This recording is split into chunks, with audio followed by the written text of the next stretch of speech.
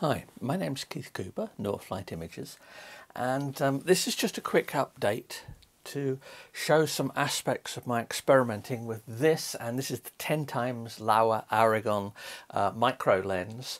I showed the other day, I've got a suitcase here full of different lens attachments here that allow imaging up to 50 times magnification. Now, I do macro work, typically 0.3 to 3x magnification for my commercial work, and I photograph electronic components, all sorts of bits and pieces. However, there is a big step up when you go from say 2-3 magnification up to 10 magnification in this case, and the maximum I can get on this, which is 50 magnification. Now, vibration is a big problem. I've built this board here. What it is 18mm MDF, and I've got two lengths of it, and this section here is hinged along the bottom there. It's hinged with just an ordinary piano hinge, because piano hinges, if you've attached them well and you're careful about marking things out, they have very little slop in them. Just because of the pure size of them, you've got very little movement in it that you don't want apart from the hinge movement.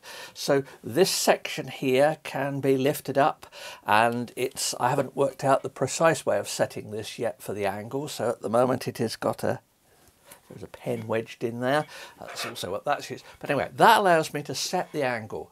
Now I've marked out a centre line on this, and I've used some of the Roggetti kit that I tested over the years for making a movable table at that end. There's all sorts of ways you could go about that size of it. But what I really wanted to do is to see whether this is capable of working. It's a GFX100 here, and we're looking at 100 megapixel micro photos,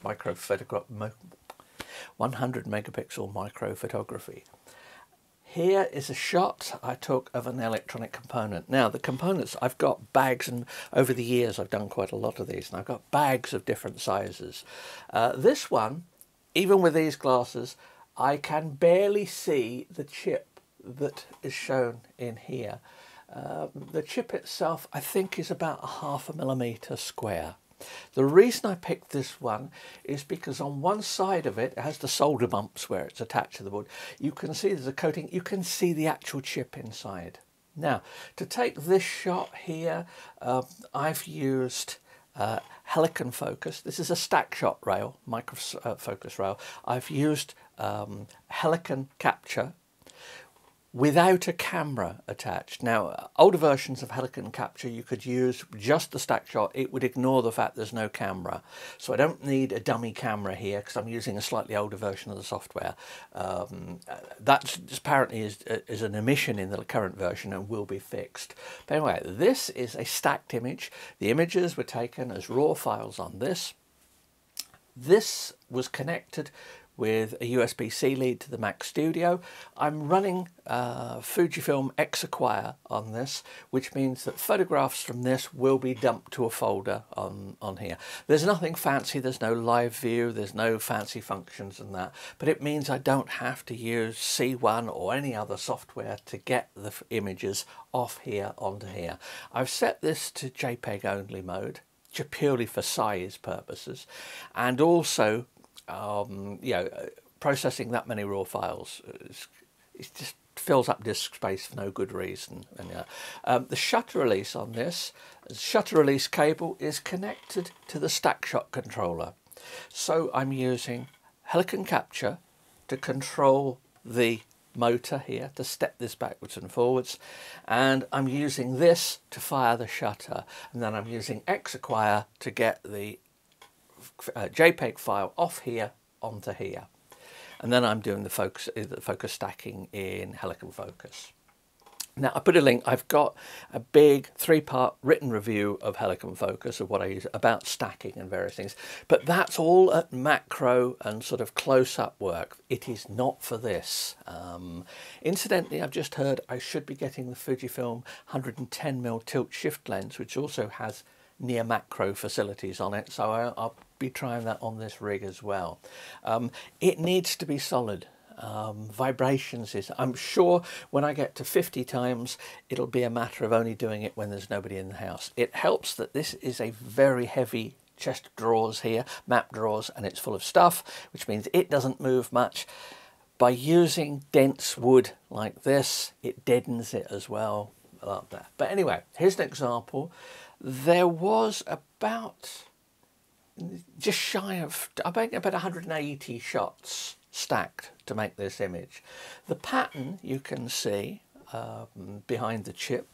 Actually, this is somebody's business card I picked up at a show, and in all things, with any glasses on, it is a clear. It's a plain blue ink on it. But when you look here, you can see the actual ink drops. The chip itself, as I say, is about 0.5 millimetre square. Now, the stepping on this, I've reduced the step size. If you really zoom into these images here, you can see alternating bands of sharpness and slight softness. So I reckon to be able to do this shot properly, I probably need to stack about 500 images.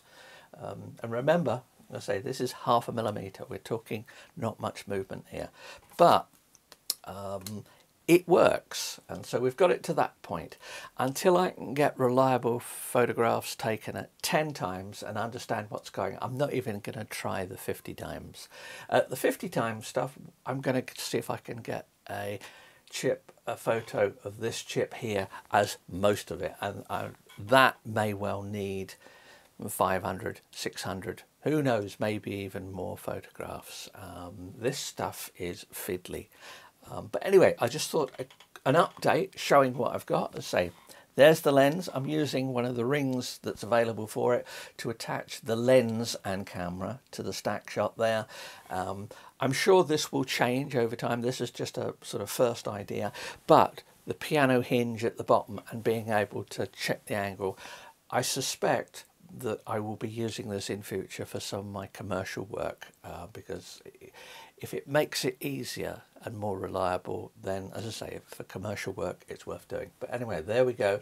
There's a couple of shots there, just some examples. That's the progress on it at the moment. I'll do some more quick videos covering different aspects of it. Anyone wants to drop me an email or something like that who's been experimenting with this sort of stuff, has any suggestions, please do let me know. If you've got any other questions, and I say, have a look. The software I'm using, it's covered in the review. See the notes to this particular video and that will cover that one. Anyway, yeah, I can, these chips, they are so small. I can with these glasses on, I can see it as a tiny pinprick, and that's it. And there's the detail of it. Looks pretty good.